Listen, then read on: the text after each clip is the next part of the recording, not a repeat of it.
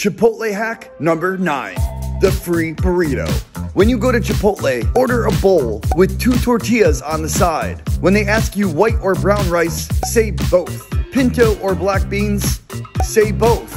And asking for half chicken, half carnitas will net you more meat than just saying one. And if you're not picky, ask for every topping. Now when you get home, scoop half the bowl onto each tortilla, roll it up, and you've now got 2 massive burritos from Chipotle weighing in over 2 pounds for the price of 1 bowl.